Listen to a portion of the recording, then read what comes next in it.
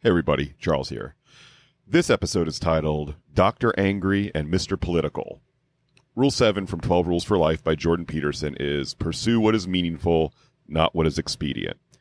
We cover the material, but the title is about me starting the episode angry, tired, and frustrated, and then I finish the episode being political. You may not like my attitude or my politics, and believe me, I get it. Sometimes I don't like my attitude or my politics either, but it doesn't stop me from listening to this show and sharing it with my friends, and it shouldn't stop you either. Enjoy the episode and send any feedback or hate mail to mindfullymasculine@gmail.com. Welcome to the Mindfully Masculine podcast with Charles and Dan, where we take a conscious, holistic, and direct approach to relationships, mental health, and self-improvement. For additional content, visit our website at mindfullymasculine.com. And to interact with us, our guests, and your fellow listeners, join the Mindfully Masculine group on Facebook.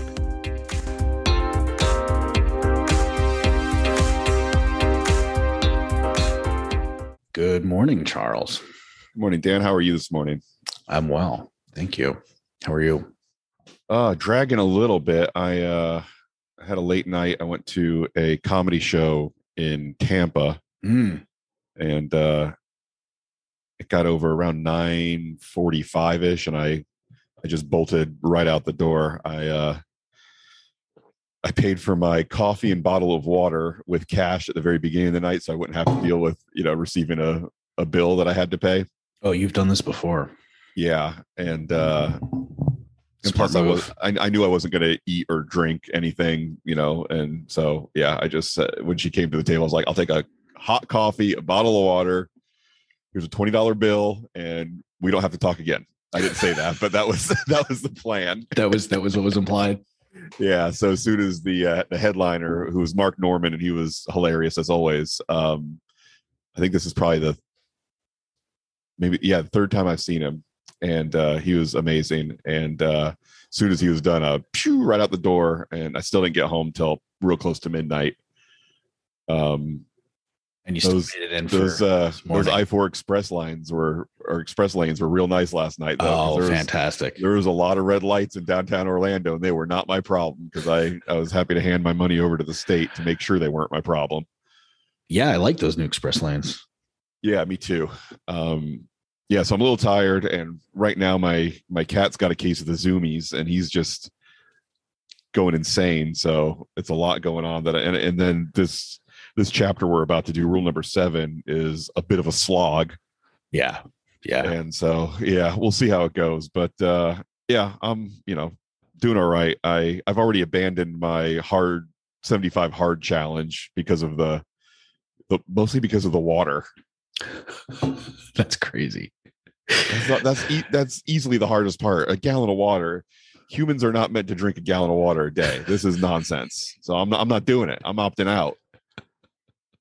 Like, the benefits could not possibly outweigh how much time I'm spending in the bathroom. So have you thought about trying to do the 75 hard without doing the water part?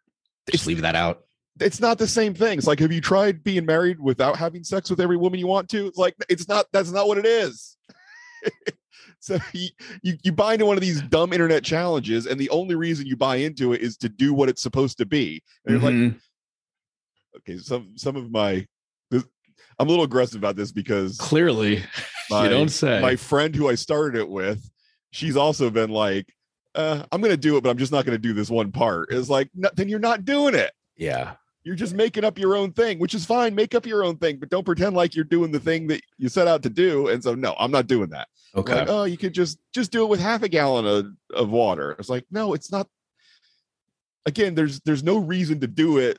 It's all made up anyway. So if you're going to engage in this made up challenge that some guy just comes up with, then do the challenge. So if you want to pick and choose, then you're just picking and choosing. Right. My thought is, sorry, because you can't handle the water.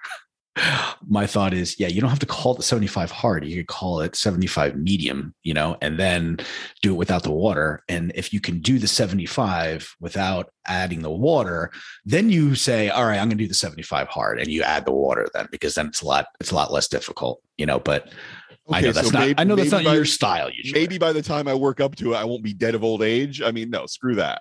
It's 150 days. Just can't handle that. That's like half a year. No, and there's no. I mean, what do I get for doing this challenge? I mean, I'm just clicking little things on a stupid $5 app that I bought, and I get to feel like I finished it when I'm done. And no, it's not. It is not worth it. This is not something to work up to. This is not a marathon. This is not climbing a mountain. So this just out of curiosity, go ahead. Wow. So, first of all, did you eat yet this morning? Yes. Did you have your food? Okay. Just making sure. I ate. I went for you my sound walk. a little hangry to me this morning. It's because I'm tired. Then I got some work stuff I've got to jump on after we're done. And it's just like, this is not the Friday I envisioned for myself. Okay. All right. What got you excited about doing the 75 hard to begin with? What did you seem pretty down on the whole thing now, but there must have been something you thought was great about it. Something to push off the existential dread of life being meaningless. I don't know. And now you're not. The dread's gone. The dread is gone. Something I could do that I would do that would be like, I've accomplished. Something. Don't you Peterson me right now. Don't do that. That's my favorite expression. It felt like something that would be a bit of a stretch, but not like undoable. Right. And to have the drinking of the water be the thing that undid me is very frustrating. So and help me out. What were the other parts of it besides the drinking of the water? Sticking to the diet, no alcohol. Okay. Easy, no problem. So what was the diet? It's not even a specific diet. It's just pick a diet that you believe is healthy for you and stick to it without cheating. Okay. And then, okay. And I'm still doing that. Okay. All right. And then the two 45-minute workouts a day. Okay. One of which had to be outside. Okay. And it's like, that's doable too. I mean, I can make, that wasn't a problem. I can make that happen because I mean, the first one is just, a walk run around my neighborhood for 45 minutes, big deal. Yeah. And then the second one, I can just hit some push-ups, some pull-ups, and just keep doing it till failure for 45 minutes. No big deal. That was not a problem either. Plus I got the bike. I can go for a bike ride. I mean, an hour and a half working out is a very small portion of the day. I can squeeze that in.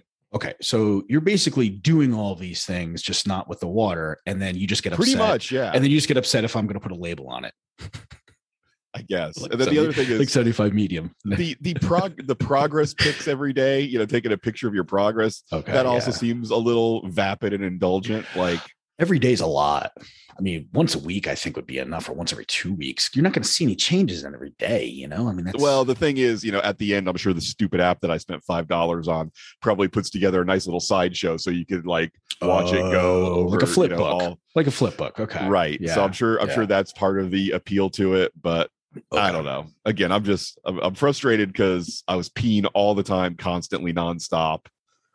And I'm sure if I stuck with it long enough, maybe that would have gone away. But the other thing was, I go to breakfast and I drink a bunch of coffee and I drink a bunch of water, and it's like, she's constantly refilling both. And I was like, I don't know how much I'm drinking. There's no way to. That's true. That's a good point. When you said it the other day, I forgot. Sometimes they're refilling it when it's like halfway full, right? And they're not. It's not completely empty. So then it's really not that accurate. I get it. It's even when I'm trying. Even when I am successfully trying to eat right and manage what food I'm putting in my body, I still eat out a lot because of my work lifestyle and the traveling and, driving here, driving there. So I'm going to eat meals in restaurants where servers are going to top off my coffee and top off my water. And it's like, what am I going to do? I'm going to guess at how much I'm drinking. I know what'll happen. I will overestimate. I'll pretend like I'm drinking more than I actually am because it'll make it easier. Yeah. I'll go in the wrong direction and do the opposite. And either way, it still doesn't feel like I'm really participating in this challenge. So it's not for me. It's an all or nothing kind of thing. I get it. Yeah. Yeah. And again, I am on, I slept in till I go to bed after midnight last night, and I slept in till 5:45 this morning, and I still feel like I have not had enough sleep. Ooh. And so I'm a little touchy. Yeah. Not at you. It's not at you. Oh, you sure? You. It's definitely not. I feel like you've been touching me. Yeah, this morning. It's not you. It's not the audience. It's Jordan Peterson a little bit, but It's mostly myself and my cat. Everything's Jordan Peterson a little bit. Yeah, it's okay. He's a multimillionaire. He can with the thickness of this book. Oh my God. Yeah. Yeah, like half of it's this chapter. Yeah. No kidding. Oh wow. This was heavy. This was heavy. So aren't you doing the on a lighter note, aren't you doing the Pet Alliance orientation today? Yes, today? I'm going to get my orientation as a kitty cuddler. Nice. At Pet Alliance in Sanford, where hopefully petting some cats will boost the oxytocin and calm me down a little bit. Yeah, you need some oxytocin for sure. Yeah, so I'm gonna do that. If I could give you a hug through virtual hug, I would. Oh, that's sweet. I guess if I understand it correctly, my main job is going to be socializing the cats so that they're cool with hanging out with humans. And nice. Even though I failed miserably with my own cat, hopefully I can be of some good with the strange cats that I'm going to meet today. Yeah, don't give up on that. That's good. Yeah, no, it's important. It's important. Yeah, and pets really make a difference. All right, let's pretend briefly like everything's not about me. What's new with you? I'm actually going to do the Pet Alliance. I'm going to be volunteering and going to the orientation next Saturday. So, oh, nice. I'm going to be doing it for the dog side of things because I am allergic to cats. It seems like it's mostly going to be cleaning up after them. And organizing things in a hot, sweaty shelter, but that's okay. Every moment counts. And then, I figure also, I know we both were looking to do like the Hound Around Town program, which hasn't started up yet, but I figure, you know what, if I'm volunteering there, I'm going to be one of the first people to hear about it coming back. And I might be able to, get that where you adopt the dog for the day and you can bring it to different restaurants and parks and stuff like that. So hopefully that comes back soon. Yeah, we should. You're doing it in Sanford too, right? I am. Yeah. So part of the application process is they'd like you to be able to do like 6 hours a month. We should try to coordinate so we can. Oh, that'd be fun. I mean, I'll be in the cat area, you'll be the dog area, so we probably won't get to hang out that much. But at least we could, kind of coordinate it a little bit where we're both in the building at the same time. Yeah, on our smoke breaks. Yeah. Ugh. Oh, I did want to say. So here's some positive news in case people don't only like hearing me complain. I'm working on a new audiobook right now, and I'm over halfway done with it.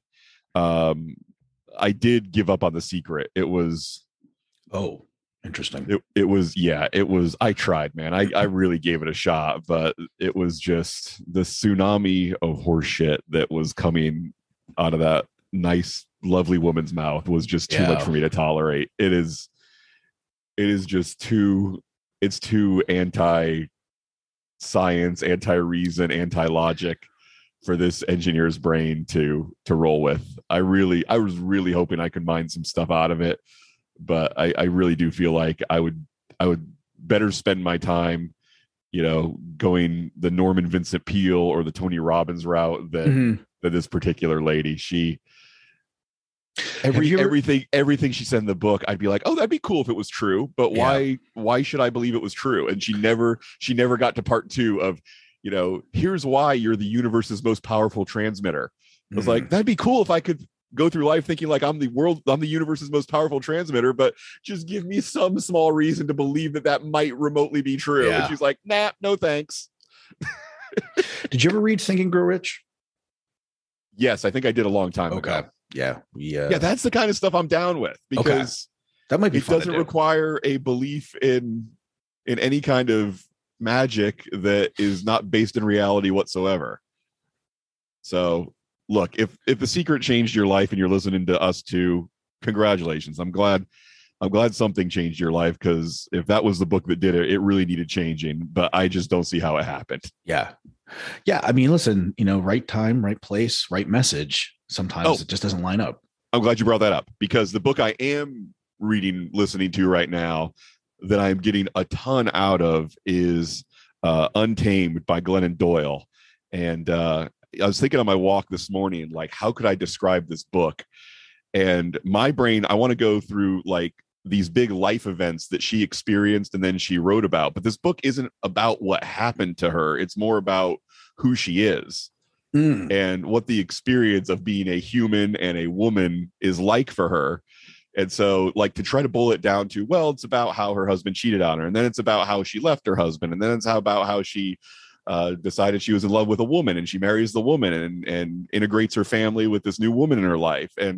But it's not just about the things that happened to her. It's more about what it means to her to be a woman.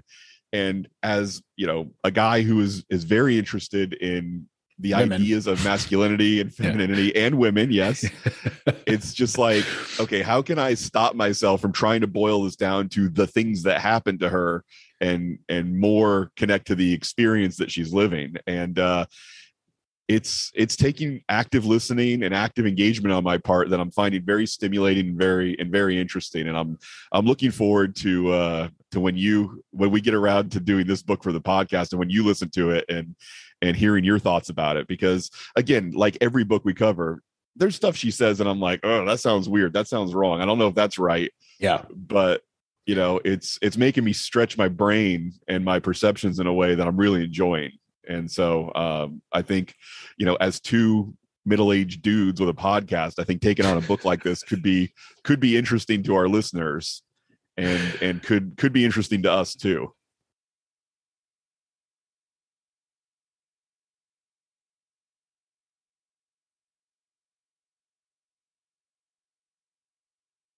And the other thing that I'm really enjoying about it is, you know, when she's a great writer and she is really good at making, you know, putting images in the reader's or listener's head. And so much of what she describes going through and feeling during these big life transitions, I'm identifying so closely with it that it's making me say, oh, that's not a masculine or feminine way to see the world. That's just a human way of seeing the world and seeing your place in it. And it's really, I'm really enjoying it. I'm really getting a lot out of it. I'm going to finish it in the next couple of days. I'm really spending a lot of time, you know, driving and walking. I'm diving into this, and I'm really getting a lot out of it. And the thing is, my ex-girlfriend told me about this book and how much it meant to her a long time ago. And you know, I was skeptical. I was like, I don't know if this is the kind of thing I can buy into, you know, a few years ago. Yeah. And I'm glad that I didn't try it a few years ago, because I was not ready to listen to it then. And I am ready to listen to it now. And Renata, recent / all-star podcast guest Renata, has also gone through the book and got a lot of value out of it. So I shared it with her on our recent therapy session, and she had good things to say about it too. So yeah, there's people that I already respect and appreciate who've gotten a lot out of it, and I'm getting a lot out of it. So I'm anxious to make some of our listeners stretch and squirm a little bit to get through it with us. Okay. So yeah, I'm looking forward to stretching and squirming as well. And speaking of some stretching and squirming, Rule 7 from 12 Rules for Life from Dr. Jordan Peterson is a very long chapter, and there's a lot of emotion that he puts into this, and I feel like this was kind of like the pinnacle of this book almost, in terms of, you know, the messages he's trying to send, which is, you know, pursue what is meaningful, not what is expedient. Rule 7. What did you get out of this one? Well, the first thing I did was, or one of the first things I did, I listened to this chapter twice recently. I listened to it when I was doing my 20-mile hike, and then I listened to it again yesterday. And one of the things I thought about at the beginning was, expedient is not a word I hear or use very often. I think I know what it means. I'm pretty sure I know what it means. Yeah, I know what it means, but I'm going to look up the definition of it anyway to make absolutely sure that I do know what it means, and not that I just think I know what it means. So the definition I saw was convenient and practical, although possibly improper and immoral. Oh, I didn't know those at the end there, that yes. It would be that they tie that. I mean, a lot of times it's talked about as, but just being, it's just being expedient. It's easy. Like, that's what I thought. It's like you're doing the easy thing instead of the right thing. Me too. I didn't realize there was, and the way that negativity, I love the way that tied they use to that. Well, I love the way that they use the word possibly improper and immoral. And what possibly makes me think is I just don't care. Like I've decided it's convenient. I've decided it's practical. Maybe it's immoral. Maybe it's improper, but who cares? Right. Not looking at the consequences of the actions. Right. Yeah. So, yeah. And I went through our 12 Rules for Life workbook on this chapter, and it asks some hard questions. Oh, yeah. And questions that, I'm not thrilled with my answers to some of them. Yeah. So did you go through and actually answer all those questions? Because I did. Yeah. I'll be honest with you. I didn't.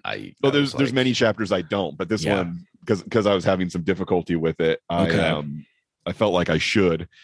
And one of the first questions, and really one of the questions I think anybody who reads this chapter would ask themselves is, what are your thoughts and feelings on the concept of sacrifice, and how do you decide what sacrifices are worth making in your life and which ones aren't? Mm-hmm. And I did what I thought was some heavy / deep thinking about this yesterday while I went for a walk and was listening to it. And I am not much of a sacrificer, especially not for myself. And I think I understand partially, at least, why that is. Mm-hmm. And tell me what you think about this, because I was really looking forward to sharing this with you and getting your thoughts on it. Mm. When I was a kid, my childhood was fairly chaotic as a result of both abandonment and some mental health issues with my caregivers. And so if you don't have a reasonable expectation that tomorrow is going to look a lot like today, why sacrifice anything? Oh yeah. Live for now. Exactly. Because you have no idea what tomorrow is going to feel like. And most likely from that explanation, it sounds like today isn't feeling so good. And you want to change it. Yeah. Right. And a lot of times things that are expedient, it's an immediate gratification, dope of, a source of gratification. Right. It's not, you don't have to wait for it. Right. So you feel like I've got to hoard and guard and consume every good feeling that I have today. I can't afford to try to put any of it off for tomorrow, because who knows what tomorrow is going to be like. Yeah, that's how I approach my food. Basically, I gotta get it all down, because who knows. No, that probably comes from my mom telling me to clean my plate as a kid. But she didn't. In all fairness, growing up, she grew up in like Nazi Germany, basically, and where food was scarce, and so or up until that point. And so they didn't have food, so you needed to eat everything on your plate, because you didn't know if you're going to get fed again. So that translated into her parenting me. So didn't mean to bring it all back about me, but I get what you're saying in terms of trying to, immediately. And what you just said reminded me of something too, because my ex-wife's grandmother grew up in a Germany that became Nazi Germany, while she was there. Yeah. And the thing we don't always remember is that Nazi Germany was not a hellish nightmare for Jews and an absolute utopia for the Germans that were there. Right. It was pretty miserable for everybody. Yeah. Obviously it was worse for the Jews and the, others that were being subjected to the horrors of the Holocaust, but your average German citizen was not having a good time during the lead up to and the actual events of World War II. It was misery pretty much across the board. Way worse for some than others, but it was, the German citizens were not having a blast. Right. Yeah. My grandmother also grew up on my German side, grew up before, Nazis came into power. And what she had told me was real simple, was everybody was starving and the Nazis fed the people. And that's how they really started to come to power. And that was her explanation. Now, again, that was one person, what she told me, but basically that's one of the ways that they were able to usurp power. Right. Yeah. It was not by any means it was not a nice place to be. Better for some than others, certainly.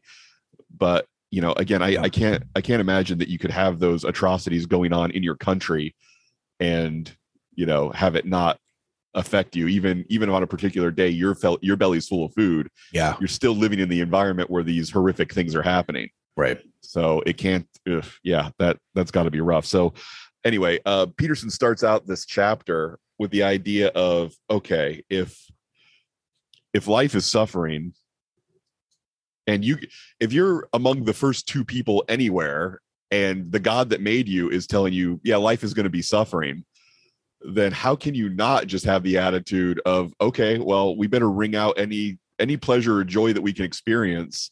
We better wring it out of life by any means necessary. Yeah. Just so that it makes the misery a little bit less bearable. Yeah. And then, so the whole chapter is him basically setting out that idea and then pushing back against it to say, no, here's why meaning is a better way than just trying to get by with what's easy and what feels good in the moment. Yeah. So let's go back. I mean, it didn't sound like you've kind of finished your thought when you're talking about you as a child and you were looking for, you don't feel like you do a lot of self-sacrifice. And I kind of took us down a different path. So was there more that you wanted to share about that? I think that was about it. That just, it is hard where I'm concerned about, my future and, saving resources, money, energy, whatever for a rainy day. It's like, I don't know that there's going to be a rainy day. Tomorrow could be a tornado or it could be sunshine. And so why bother trying to plan for it, where it could be so much more amazing than I can ever, even conceive of, or it could be so much worse than I imagine. Mm-hmm. Why would I try to save any resources for it? I don't know. Yeah, I think in this day and age, if you compare it to the analogy that Peterson comes up with in terms of how I think really culture and society came to be, it's a little bit different now, because right now it's I think most of us, fortunately, at least here listening to the podcast and stuff like that, aren't living day to day off of resources, right? And so what he talked about was, when we were, thousands or hundreds of thousands of years ago, when we were hunters and gatherers, and we were really, food was scarce. We didn't have convenience stores on every corner that were open 24 hours a day. Once in a while, we'd be lucky enough to kill an animal like a mammoth. And then basically what would happen is we'd be able to eat for that day, but it'd quickly go bad, and we wouldn't be able to eat after that. We could be starving. Right. And so what's interesting, the way he talks about this is that, a lot of time, society kind of started and delayed gratification came through the fact that there was excess meat. And he talks about how if let's say, we brought down a woolly mammoth and we ate it and we realized, oh my God, there's a lot of meat here. We start to understand the concept of if we don't eat it all now and we save some for later, that we will be, kind of, delaying our gratification. If you don't eat all now, we'll have some for later. And then, it goes, okay, well, maybe, now I've got extra meat. Maybe I will share it with the people I'm caring for, my family. And then maybe I'm going to share it with, I still have more meat left over. I'm going to share it with some other people. And maybe if I share it with them, then when they bring down a big kill, they're going to share that meat with me. And so now you start to, introduce this concept of trade, you introduce the concept of sharing, and, people then are the people who are able to do that, they live, right? And so now that characteristic, that trait is being selected for, because the people who aren't sharing are the ones that are dying off. And so that thought or those characteristics then die out of the population. And so what we're left with is people who are sharing, and they're the ones who live, and they're the ones that were they're our ancestors. And so those are the people who were successful, were the ones who were delaying the gratification of eating all the meat in one sitting. They were actually sharing some of their stuff. And so that started to build, a concept of a society. And I thought that was brilliant. He in all fairness, he says that, there's not it's not, this isn't scientifically proven in any way, but just logically thinking through how sharing may have started, this makes a lot of sense. It does. It reminds me of a conversation that you and me and our friends, Kurt and Richard, had on Instagram DMs a while ago. uh, it does seem like the next logical step, after we decide, okay, we can share with each other, and in doing so, instead of, Dan kills a woolly mammoth today and he eats what he and his family need, and then the rest just spoils and goes rotten and is just gone. Instead of that, you share it with the community, and then the community, when they get the woolly mammoth, they'll share with you. And it's like, oh wow, this works so well. What we should probably do is pick a guy who can be in charge of it, and we'll just give him all the food, and then he can be responsible for handing it out to everybody. It's like, we kind of see how that, oh yeah, that sounds like it makes sense. Right. Stu over there's a pretty smart guy. He's good at math. He's good at counting, woolly mammoth meat. He can do a good job. But then what happens every time is Stu ends up hoarding a little bit more for himself and taking his cut off the top. And it's very easy to see, which is why I am anxious for our robot overlords to take over. Because no, look, it's seriously. I think anytime that you try to put a system together where humans are in charge of gathering the resources, storing the resources, and then equally handing out the resources to everybody, people just kind of starve to death. And that seems to happen every time, right? It's just a matter of, how long is the countdown clock? Some societies are able to last longer than others before, people start starving and they have to flip the game board over and start again. Where it is possible that at some point a superior intelligence could come along that is capable of managing that for us without the biological ape drives that get in the way of being able to do it in a way that's actually beneficial for everybody. Right. So now though, you got to. I don't want to take us down that. I don't want to take us down that. All right. I'll leave that on the table because I got some thoughts about that. But it is. Yeah. I think. And I think Jordan Peterson would agree with the problem with collectivism, which could sort of incorporate socialism and communism, is that human drives and motivations get in the way of it being you can never implement it the way that the philosophy books say it, because these ape drives of ours get in the way of being able to do it. Right. Where if you didn't have a problem of scarcity, if there was always more to go around than every human on earth would ever need, and you had somebody who could hand it out in a way that was completely fair to everybody, and their own desires didn't get in the way, it would probably work. We just know that as the apes we are today, so far it's never happened, and it never will happen as long as we're still the apes that we are today. So, and that's what, led to a 20th century of hundreds of millions of deaths that Dr. Peterson is quite preoccupied with. The problem of 20th century violence and the political philosophies that enabled it to happen is a big preoccupation for him. And like, why wouldn't it be?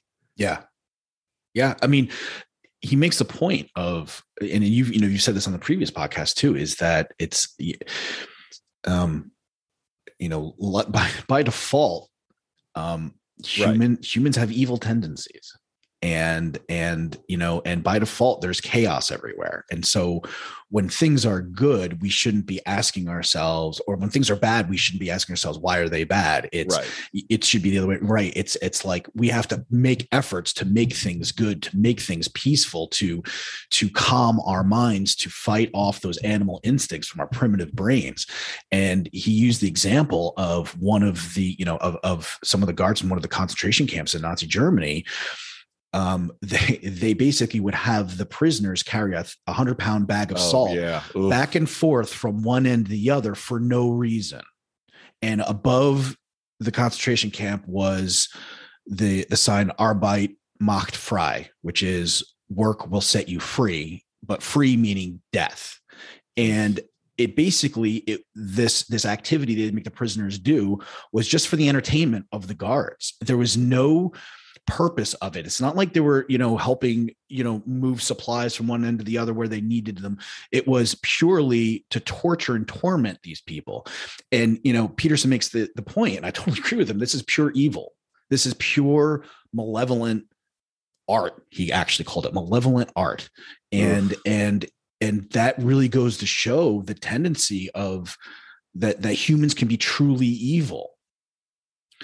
And it is amazing when circumstances and events trigger that primitive part of our brain where we feel like in order to survive, we have to do these extreme, terrible things. And that sort of ties into what he has to say about PTSD later on in the chapter, where he's like, you know, a lot of soldiers, they don't get PTSD because they see horrific things. They get it because they do horrific things. Yeah. And they have a hard time justifying, you know, the things that they felt the need to do during war with the person that they think they are. And it's like when your actions don't line up with who you think you are, that is a real place of hell for a human to deal with. And, you know, I was thinking about when he was talking about those guards in the concentration camp and other parts of the book where he talks about humans that have done really horrible things. It's like, it's hard to remember they are humans. This is not some extinct species of something that's like a human that used to live on Earth and is now gone. I mean, the guards at Auschwitz or Sobibor, they were humans like I'm a human. Yeah. And that makes me have to ask the question, if I were exposed to those same experiences that they were, would I think that, oh, this is just the way I have to be in order to survive and maintain my safety and my way of life? And, you know, everybody, whenever any of us read stories about, you know, Nazism or Mao's China or Stalin's Russia, we like to immediately have this knee-jerk reaction of, oh, I would never do that. I would be the hero that would stand up, and it's like, no, I'd be the one stuffing Anne Frank and protecting her in the attic, right? I would do that, but meanwhile, right, there's no way you would. There's no way. Right. I mean, yeah, 99.9% of the people in Germany are the ones that would have handed over Anne Frank if they had to keep their own family alive. Correct. Right. And so when one person does it, I mean, it's a truly exceptional thing, but don't think that we're going to be that you're going to be that hero because, you know, you heard the story and it was a romantic story, right? That you're going to have that. And that's the thing that, frightens me about a lot of the stuff going on in the climate, in our current political climate when it comes to the handling of the pandemic and vaccines and also what's going on in Canada right now.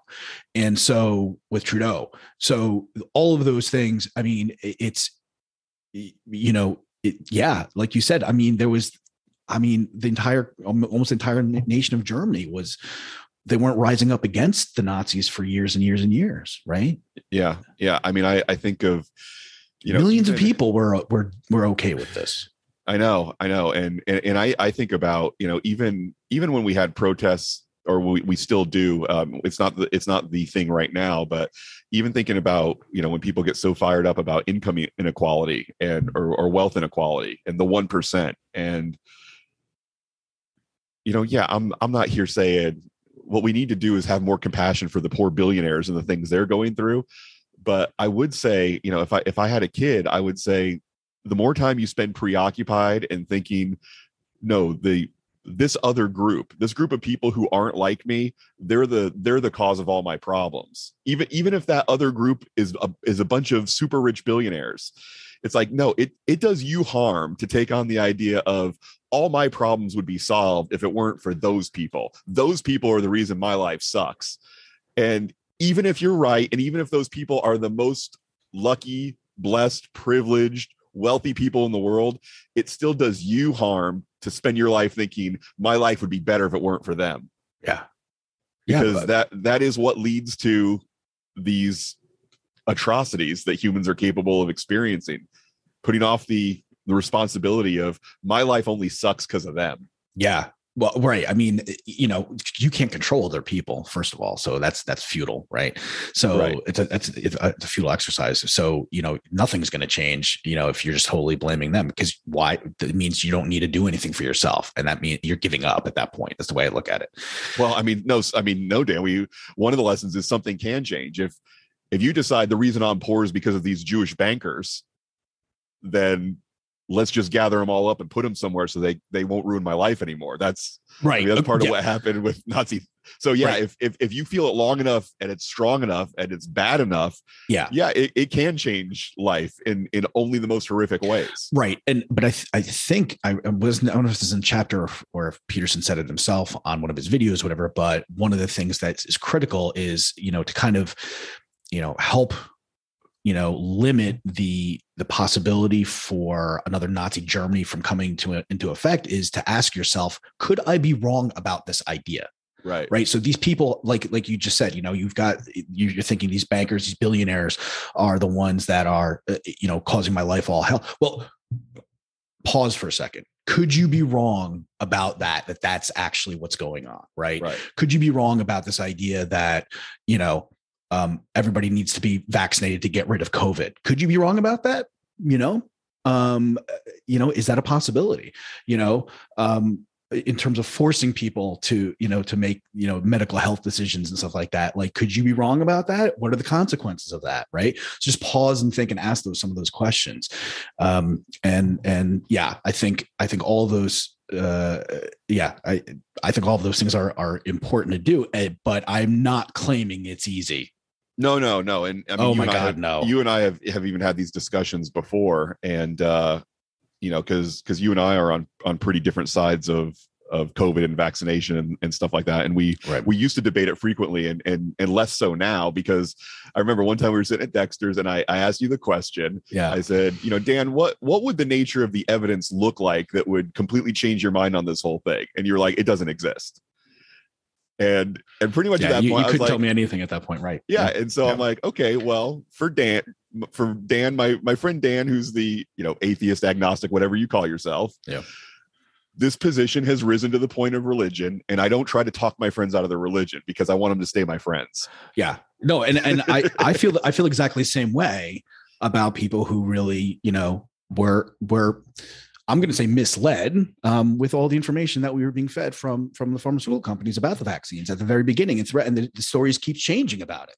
And so, and it took me a while to also the same approach, which is there's other things about these people that I love and I care about, and I don't want to lose that through, having a different opinion about things. And also, I looked at it and it's like, the information, we've got different sources of information, and as that changes, people's opinions will change and things like that. So, I backed off of that as well. Same thing about my posting on social media about that. And, it did help me become a better person, because it helped me, kind of isolate that issue and can, make that a compartment and realize that is a very small piece of what another person is. Exactly. And yes. And I was there's just so much more more value there, right? It's not throwing the baby out with the bathwater that I keep, that I always say. And but honestly, but it's not an easy thing to do, because it's such a emotionally triggered, thing, Yeah. And so, yeah, I mean, and one of the things I tried to accept, months ago when these debates were, back before World War III was starting, and it was all we talked about and all we cared about. All I thought was, until friends and family members start literally trying to hold people down and either inject them with our mRNA vaccines or make them take ivermectin, it's like, it doesn't really matter. Like until people, and not just the government or the people, it's like until the people you care about are thinking, we need to stage an intervention, and I need to hold you down so that I can give you the vaccine that I think you need. It's like, until that's happening, it's all just kind of mental masturbation of, I want to feel like I'm on the right side of the issue and they want to feel like they're on the right side of the issue, and let's just argue about it until we hate each other. It's like, nope, check please, I'm opting out. Yeah. The thing, we're going to do the rule in the future. I believe we still have it, the idea that I forget what rule number it is, where you assume that the person you're talking to knows something you don't. Mm-hmm. Okay, rule 9. That's a great one. I love it. One of the hardest ways you can actually live that out, and we'll talk about this more when we do Rule 9 in a couple podcasts. There's probably no person that it's easier to hate right now than the guy who's driving like a dick in traffic and has the bumper sticker for the guy you didn't vote for as president.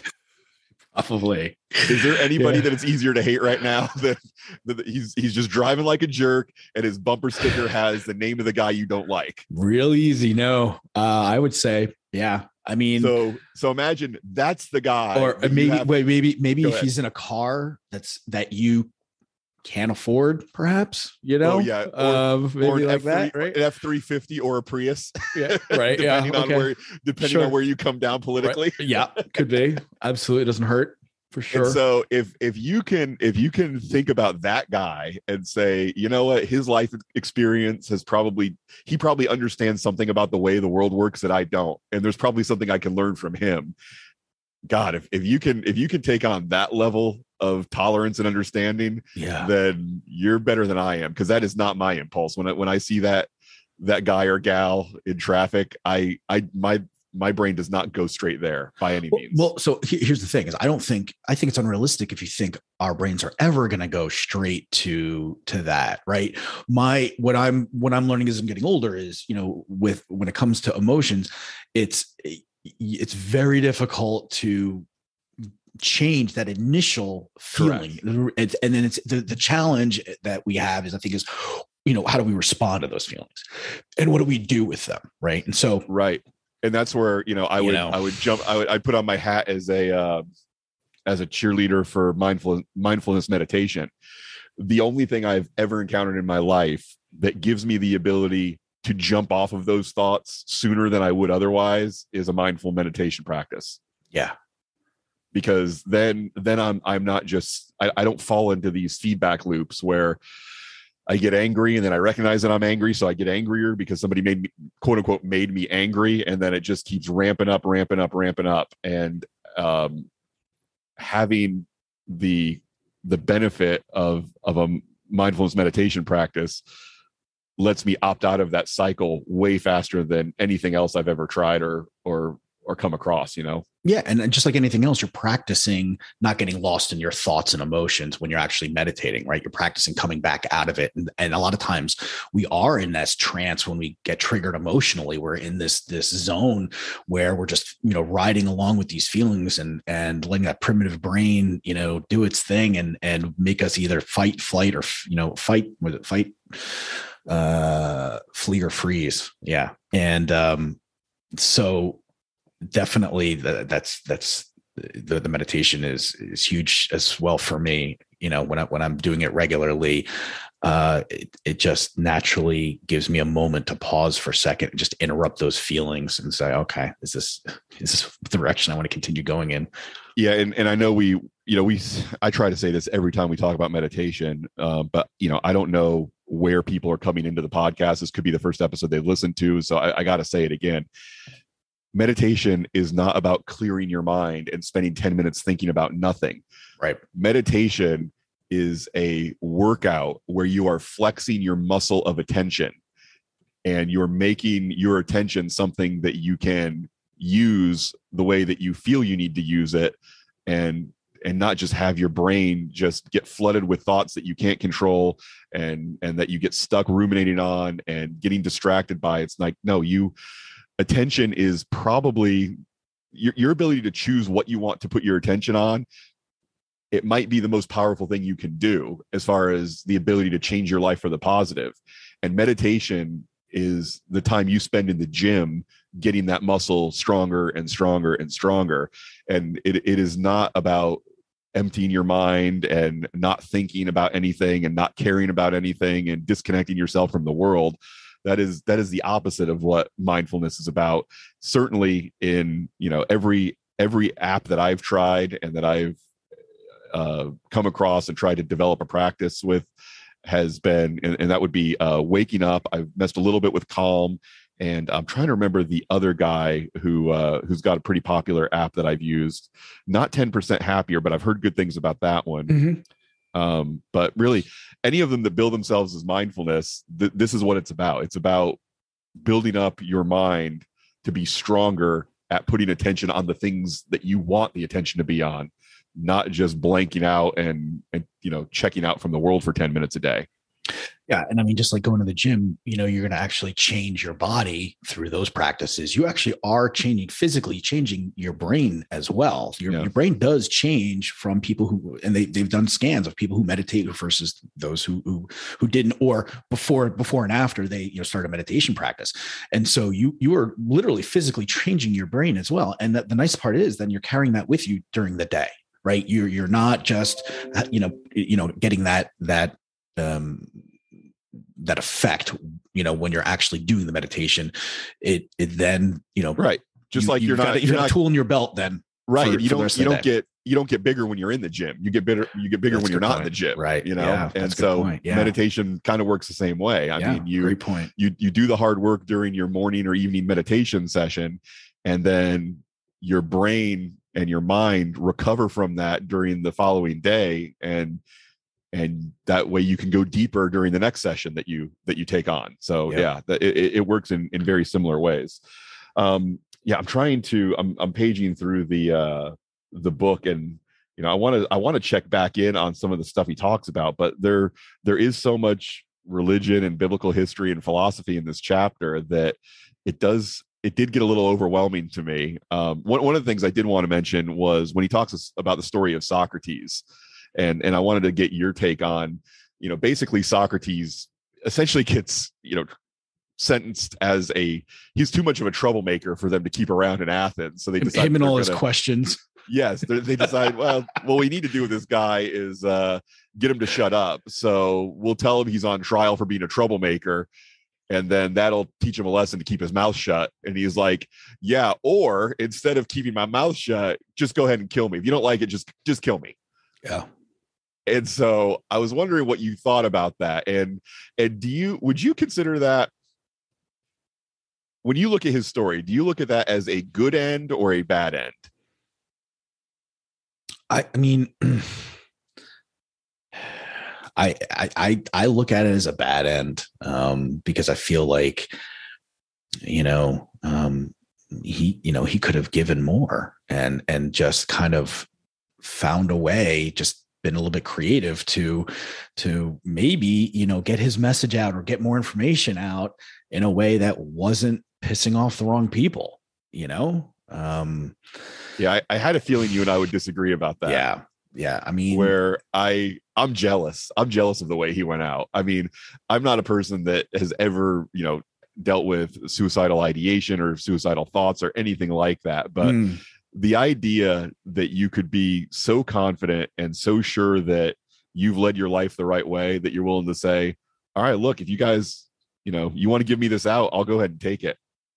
Yeah. I mean, and then maybe that's on me. Maybe it's because I feel like I haven't totally fulfilled, and lived my life exactly the way I want to. And maybe that's what I'm using here as a filter and going, well, I'm not in his position. Maybe you're right. Maybe if I felt like up until this point, like I lived my life exactly the way I wanted to, and I've contributed as much as I possibly could, maybe I'd feel differently. Yeah. But I'm not in that position. And don't misunderstand me. I would not do what Socrates did. I would fight it kicking and screaming the whole way. Yeah. But I look at it like, what if I didn't have to? What if I didn't feel the need to do it that way? What if I was able to do it the way he did it, where, basically he said, look, this, and it was a different society as well, as far as, medical care and what happened and how people died and stuff like that. I mean, he could have gotten some terrible illness. He could have lost his mind, which was the most important thing to him, and just gone crazy with old age. That's a good point. That's a good point. No, they're giving me a chance to leave at the top of my game, because we've all seen the actors, the musicians, the sport players who were gripping onto this life so hard, and we just had to watch them get terrible at the thing they used to be the greatest at. And Socrates is like, you know what? No, not for me. Screw it. You want to give me this out? I'll take it. Yeah. F you guys. That's a good right. And that's a good point is, at that time, the choices in terms of how you died were kind of just, like you just said, there was a lot limited, life wasn't that long. The average lifespan wasn't that long. I guess, if we're living back then, we add those dimensions to the scenario. I could see it. Yeah. The one thing, how we talked about back when we did Glover's book, No More Mr. Nice Guy, and he used the analogy or metaphor of, training the women in your life with what you want from them, like you train a dog that pisses on the carpet. I was like, I hate this. This makes me feel so uncomfortable. I wish he didn't say that. Yeah. There is a sentence in this chapter where Peterson does that too. What does he say? Which one is it? At the end of the Socrates story, on page 173, he says, instead, he turned the tables, addressing his judges in a manner that makes the reader understand precisely why the town council wanted this man dead. Then he took his poison like a man. It's like a man. The method that he chose to commit suicide was, we're going to, I think, again, I think there's admirable stuff in the way that he went out. And I think there's things to look at, but then tying the decision to do it to like a man, it made me cringe a little bit. Okay. So the way I interpret Peterson saying like a man is with courage. And, that's what I feel like he was saying, and that's what the meaning was there, and not necessarily tied to one gender or another. Yeah, but you could never say Joan of Arc burned at the stake like a man, because she wasn't willing to compromise on being accused of being a heretic. I think you could. Yeah. I think you could. I absolutely think you could, because I think that's condescending to humanhood and femininity. Okay. And this right now, when was this book written? Not that long ago. Let's see. I'm looking at the copyright here. 2017 is when the copyright date is. Oh, so mine's like 2018. Okay, yeah. 4 or 5 years ago. All right, way back then, when it was cool to talk this way. Yeah, the other thing too is, right.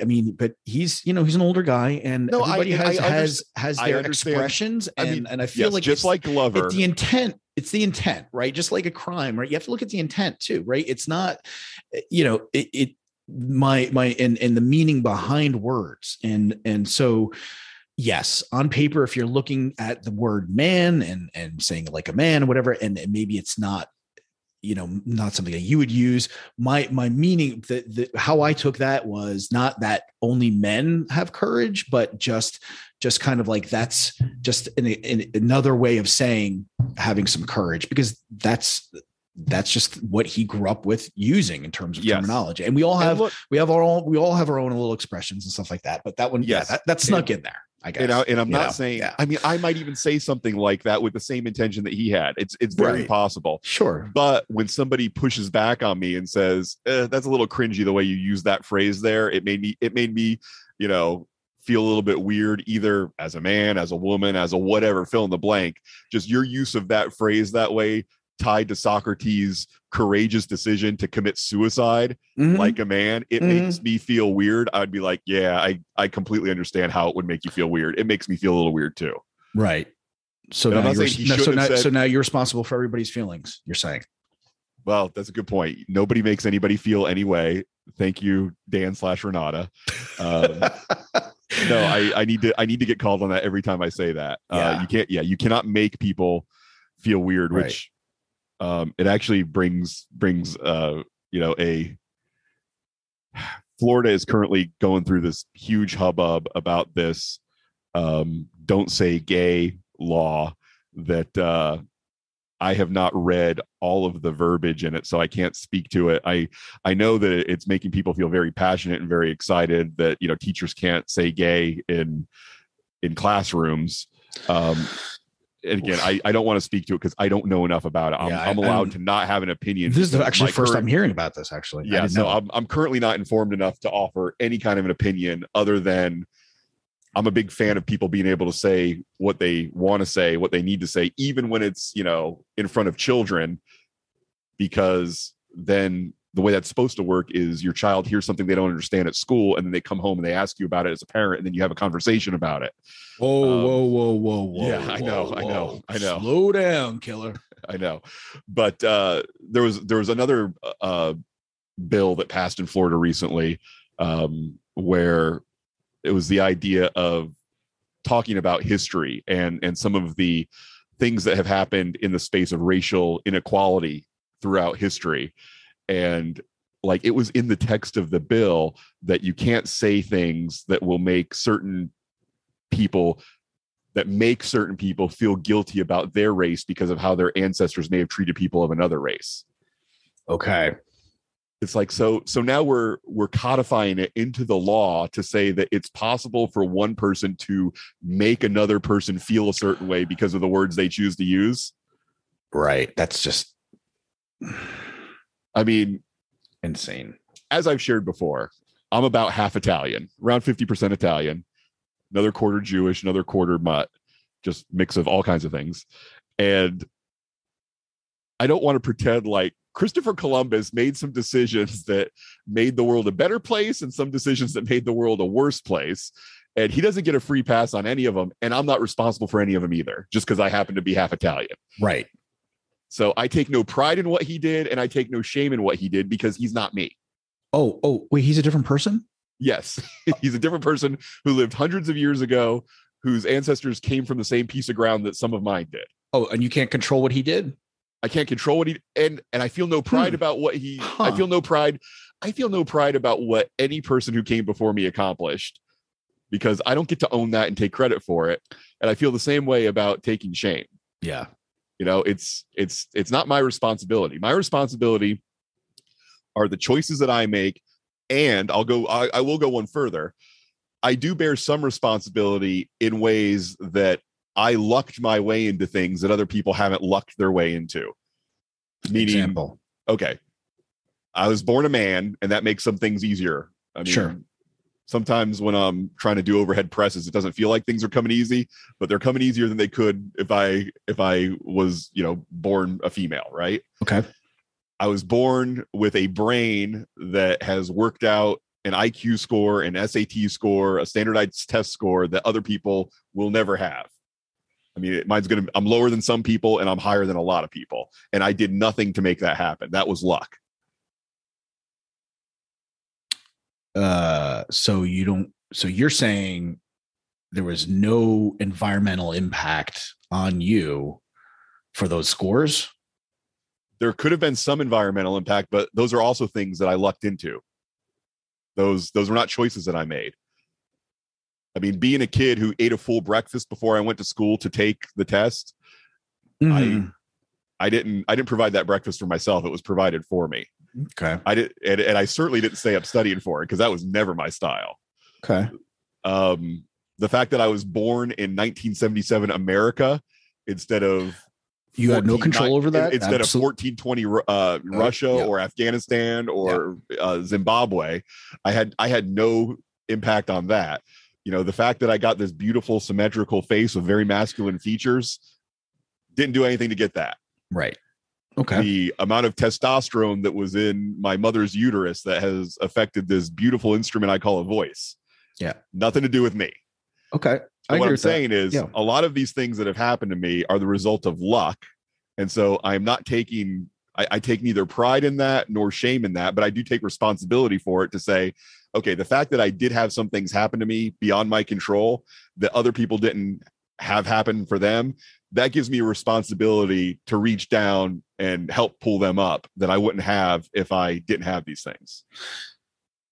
Yeah. So, because I do believe at a very basic level, the strong and the lucky have a responsibility to help the weak and unlucky, because that's how human civilization gets better. If we take that burden on for ourselves, I don't want somebody else with a gun sticking it to my head saying, you had all this luck and you have this strength in your position in society, so now you have to help those people. No, I want it to be a matter of incentive where it's modeled for me by other people, and I just look around and say, okay, I've got things those people don't have, so I have to make the choice to willingly give up some of what I have for them, because we'll all be better off if I do. Right. And I totally agree with that it should be a voluntary thing and not forced. And when you start making laws about it, right, what happens when you violate the law? Right. You get fined, and then you don't pay the fine, and they say, we're going to put you in the cage, and you say, I'm not going to go in the cage, and then they execute you. I mean, yes, we went through that fairly recently. Right. Yeah. And so I think, I wholeheartedly agree. And I think, what will happen is the people who aren't taking on those responsibilities, and they're not sharing. Right. To me, that's just another equivalent of when you're helping people who need help. It's you sharing. Right. And it's already been, we're selected for, so the people who aren't sharing are less likely to be reproducing. They're less likely to be propagating and becoming successful in society. And I think we have a society that does do that. Pretty good. I think we've come up with systems for making that happen that are better than any other systems that have come so far. We're still working on it. Yeah. But yes, there are definitely times to look and say, okay, well, this person is not, they're not getting by with that system of sharing, and they're prospering. They're doing pretty well for themselves, and they don't seem to be sharing very much with other people. And we're allowed to feel bad about that. Now, are we allowed to break into their mansions and throw them out of their 5th story window? I don't think that's a society we want to live in either. Right. But what it does take is, again, sitting down with your kids around the supper table and saying, hey, there's people out here protesting this, that, or the other. Here's why they feel that way. Here's why the people on the other side feel that way. And, as a family, we get to decide what this issue means to us and what we think the right thing to do is. That sounds great. It does sound great, but unfortunately, there are a lot of parents with a lot of different political ideas all over the spectrum, and their idea is, they can just get that from school, and the teachers at school better be saying the thing that I agree with, or else. Right. Yeah. Well, you can't complain about what the teachers are saying if you're not willing to, say something yourself. Right. In fact, you should want people outside of your house sharing different viewpoints with your children, because I'm not going to be that good at trying to steel man an argument with my kid, the exact opposite position, or the opposite opinion on a position that I held. The best way for them to hear that is by somebody else who can competently explain it to them. Mm-hmm. So they can hear their side outside of the house. They can hear my side inside the house, and they can decide which one makes the most sense for them. Those are the kind of kids I want to have someday that make the world a better place. Right. And I think that starts with, critical decisions, like understanding how to make, critical decisions and critical decision thinking, so that you know how to go about obtaining different points of view and properly processing both of them, so you can come to your own conclusions. And I think that is something that is really lost these days, are those critical thinking skills. I know I was lucky to have a couple of teachers growing up through school that emphasize that. And, not that I remember it all the time. And especially when you get the emotions involved, sometimes it goes right out the window, for sure. But if we can, between some mindfulness meditation and, actively practicing, these critical thinking skills, and realizing that the benefits are worth putting in the investment and time and energy and to hone those skills, I think, I think that's a good path to be on for everyone. Yeah, I agree. I think it's an essential path. I think, if we give up the idea of, I need to expose myself to different thoughts and opinions from the ones that I hold by default, and I need to be willing to explore them and give up.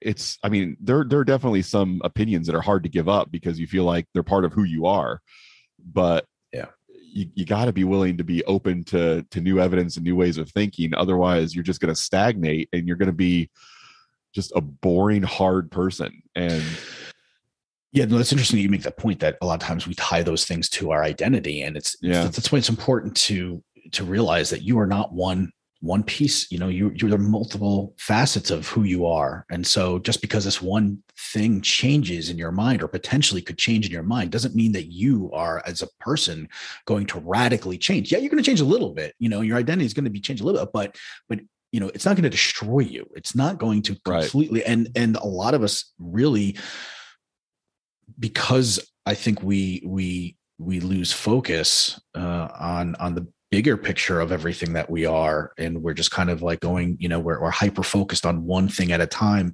I know I have a tendency to say, all right, this is who I am. This specific argument, this point about this argument, gets tied to my identity. And then it's like, if I'm wrong about this in any way, then who am I? Who am I? Right. Or I'm a bad person because I was dumb, or and yeah, again, it's getting caught up in that moment. I feel that's what happens to me at times. Yeah, I saw a quote recently that I changed to my Instagram profile, and I forget who is credited with saying it first. But the quote is, "Strong opinions weakly held." Mm. And just the idea that you can feel strongly about something, but you don't grasp onto that opinion. You can be strong, but just hold on to it loosely, so that when something better comes along, you just let it go. Yeah. And then you grab the next one and hold it strongly, or own it strongly, but hold it weakly, so that you can just say, okay, I lived with that opinion, and now I got to let it go too. Yeah. And Yeah. so that's what I try easy. to. Yeah. And the way that I've said it before is, I hate being wrong so much that I don't want to do it for a second longer than I have to. That's great. I like that. I think I'm sure I stole it from Sam Harris, where I steal almost all my good ideas. But yeah, the idea of, yeah, it's, if you think you're a know-it-all, if you think you have to be right all the time, then if you want to accomplish that goal, then you have to be willing to chuck the bad ideas as soon as you recognize they're a bad idea, and jump on board the good idea that replaces it. Yeah. And maybe, I don't know if this works for you, but I mean, I would think that, you might take it a little easier on yourself if you think about, well, this is a piece of information I didn't have before. So yeah, past Dan or past Charles, made the decision made the best decision they could with the information they had at the time. Right. And if I had that information, this information now at that time, I would have made a different decision. There's not a flaw in me. It's just, I just didn't happen to have that information. Yeah. Although sometimes it's the same information. You're just not ready to hear it. Like same. Yeah. I'm saying same kind of, right. Yeah. Yeah. Regardless. Yeah. It doesn't matter if you have it. Are you processing it? Right. Is this right? Like you said, was it, presented to you in a way that you were able to digest it and take the meaning out of it that you need to. Yeah. Sometimes I need to read things, quotes and stuff like 5, 6, sometimes 10 times before I'm like, oh, me too. Wow. This really. One of the things that has helped me to grow and to open myself up to new ways of seeing the world. And, I would recommend this to anybody who has the inclination to try it. Podcasts are great in that, you can really listen to someone for 45 minutes, an hour and a half, however long they want to take to flesh out their position completely on a particular issue. When I learn the most, it's when I listen to someone's podcast who, number one, I consider them smarter than me. So there's like only 2 or 3 of those, obviously. But no, you find somebody that you think is smarter than you, who you disagree with a little more than you agree with. Like maybe 51% of the time you disagree with them and 49% of the time you agree with them, but you acknowledge that they're smarter than you. And then just listen to what they have to say and see if some of that doesn't get through to you. And it's got to be somebody you find entertaining. It's got to be somebody you find interesting, but it's got to be somebody that you're more likely to disagree with initially. Your initial impulse has to be, I don't think that's right. But so how do you find somebody like that though, dude? Because like, I mean, are you evaluating whether you're going to disagree with them or that they're smarter than you based on the podcast description? Like how do you go about even starting that process? Good question. And here's the answer that works for me. Most of those people that I've been exposed to and I've learned about has happened through Joe Rogan's podcast. Oh. I know. But I mean, yeah, I've not listened to him very much since he moved to Spotify, but when he was free everywhere and it was really easy to find him and listen to him, he had such a diverse range of guests. I mean, all over the political spectrum, the social spectrum, comedians and athletes and philosophers and physicists. And I would listen to all of them. And a lot of them would be people that, I was just like, okay, this person doesn't line up with me politically, religiously, socially. I don't agree with them on most of what they're saying, but they're saying it in a way that makes me feel like, okay, they actually care about the world being a better place tomorrow than it is today. And they're also willing to ask themselves some hard questions and give up some of their own ideas when they're proven wrong. And so that is, his podcast, for good or for ill, whatever you think about it, it has exposed me to people that I would not have been exposed to otherwise. And in my own particular case, from my own, religious upbringing and background, it was mostly people on the left that he exposed me to, that I was willing to give them a bit of a fair shake and a fair hearing on their own podcast, because I heard him interview them on his podcast, and that made me think, okay, maybe this is somebody that's got something to say that I need to hear. Yeah. You also need to be willing to be uncomfortable. Because if you're willing, to sit through things people are saying, I mean, there's a reason why social media is so popular, is because most of the time you're seeing, a lot of times you're seeing, you're a bubble of things of people. You can silo yourself. You silo yourself, really. Yeah. And so it's uncomfortable to do that. So I give you tons of credit for, being willing to get uncomfortable. And what do you think motivates you to go through that discomfort? Because I get discomfort. I don't even talk anymore. I'm so glad I didn't have to correct you. Thank you so much for that. I was going to feel really weird. Your miscomfort. I think the sense of exhilaration I feel when I realize that my opinion on an important issue has changed. Oh, like that really gets the dopamine going for me, where it's like, and it honestly, here's where I'm hoping that authenticity will bring in more people than a controversial opinion. So let's see what happens. Go for it. There's a law in Missouri that is working its way through their government. I don't believe it's been signed yet, where the government of Missouri is going to ban abortions in the case of endopic pregnancies. What are endopic pregnancies? I believe that's when an egg is fertilized and implants in a fallopian tube instead of in a uterus. Okay. Which cannot possibly lead to a live baby or a live woman.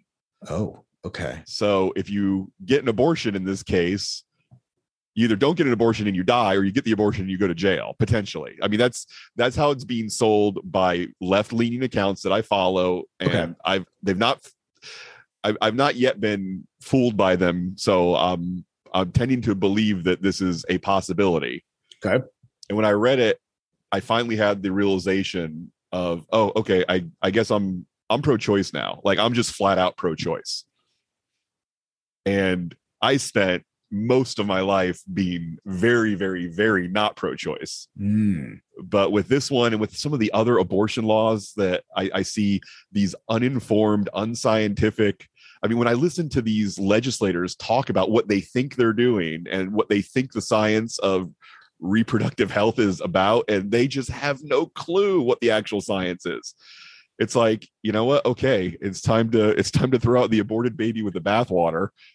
And I'm just going to say I'm pro-choice now, because there's too much chaos and nonsense going on the pro-life side that it doesn't seem like the priority cannot possibly be life of unborn children with this much just willy-nilly, incomprehensible, nonsensical look at what the actual biological science is. It's like, so, if you cared about the unborn babies, you would care enough to crack open an 8th grade science textbook so you sounded like you knew what you were talking about. So, I mean, here's the thing: there's shades of everything. So you're like pro-choice up until the delivery. Like, at what point are you pro-choice regardless of the situation? I think that's tough to say. It is. No, it is tough. I'm pro-choice up to the point where I am opting out of the debate and opting out of holding strong opinions, where, again, unlike some of these legislators, I'm willing to say, I don't know enough about this to set policy. So you're not going to see me getting on Facebook or Twitter saying, here's what abortion policy should be in Florida or Missouri or the United States. Okay. So I'm going to err on the side of women having the ability to figure this out and handle it. So, yeah, I mean, I don't want 8.5-month-old fetuses, being ripped out of their mothers. I don't think that's a good thing. Right. But I think an even worse thing is for me to have a strong opinion tightly held where I'm saying I've got this figured out and here's what everybody should do. Right. Yeah. Yeah. I mean, I agree. And, for me, I'm there with you. I'm definitely, pro-choice when it comes to your health, yes. but also, again, I'm not pretending to, be someone who can set policy or preach about it or whatever. And I would want to look at, every situation on a case-by-case basis, which is, which is impractical. We can't do that. Correct. So, absolutely. So all we can do is we can decide, okay, who are we going to give the power to make this decision? And it seems like the options are Republican legislators or women and doctors. And that's a pretty easy call for me to make. Right. Again, based on some of the laws I've seen in the last year. Yeah. I mean, look, my policy, my general policy is leave government out of important decisions in our lives. Yeah. And so, other than, so let me say something to win back some of our crazy right-wing fans. The same way that Republican legislators talk about reproductive health that makes me crazy is the same way that Democrat legislators talk about the function and use of firearms. Yeah.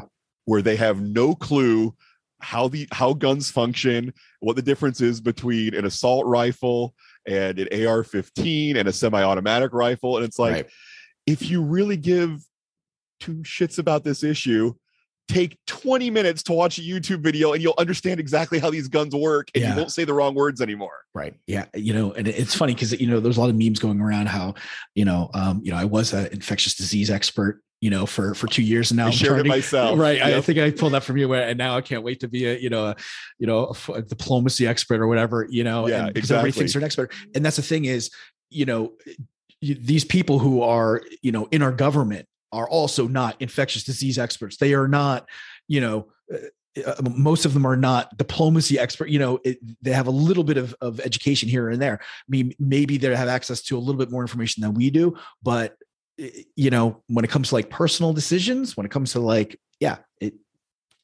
don't give them more credit than they've shown. And look, I know they're dealing with so many complicated issues. They can't be experts at anything or at everything rather. Jack of all trades, master of none. Right. But the idea that they're willing to open their mouth and say things that, again, an 8th grade science textbook could clear up.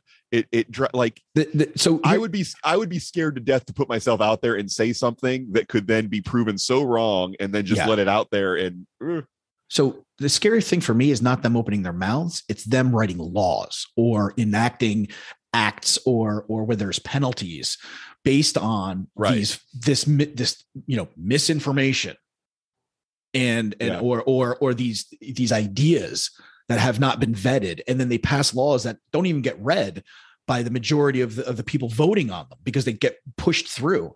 And these are not inconsequential. This is not inconsequential. Sometimes these bills are, billions of dollars, sometimes trillions, where they're not even read. I don't know if people realize that most people in Congress don't actually read the bills that they're voting on. Right. They just rely on their staffers to tell them what they say. Which, and some of these are thousands of pages long and they can't be read physically. They cannot be interpreted in the amount of time that they have to vote on. Yeah, from when the ink dries, from when they finish writing the bill to when they vote on the bill, no human being could read it in that amount of time, much less comprehend it and say, "Oh, wait, no, there's something scary in here." Yeah, right. And this is the system that's just become our status. Right. It's the system that is in place, and we are allowing, this to basically run the free world, and it's correct. It's insane to me. Insane. All right. You think? Anyway, sorry. You think we're gonna have any listeners after this podcast? I hope so. Subscriber count is gonna go. Besides Kurt and Richard, I don't know. Yeah, exactly. We gotta we gotta get Renata back on the show so our quick listeners spike resuscitate. Yeah. All right, man. This was a long one, but I thought this was good as well. And we'll be back with chapter 8 next week. Okay. Thanks, Dan. I will we're recording this on a Friday, and the next Monday, in 3 days, our first episode on this book is going to drop. So I hope everybody enjoys it. You and I talked about it yesterday. We're going to release 2 a week now, and that we'll do it. Crap out of me, but I hope it's going to go well. And I'm looking forward to it. Let's get comfortable being uncomfortable. All right. Yeah, that's what we're going to do. All right. Talk to you soon, Dan. Bye. Bye. Thanks so much for spending time with us on the Mindfully Masculine podcast. If you liked the episode, or you think it would be useful for someone else, please leave us a review and join the Mindfully Masculine group on Facebook. Remember, fellas, don't act masculine, be masculine.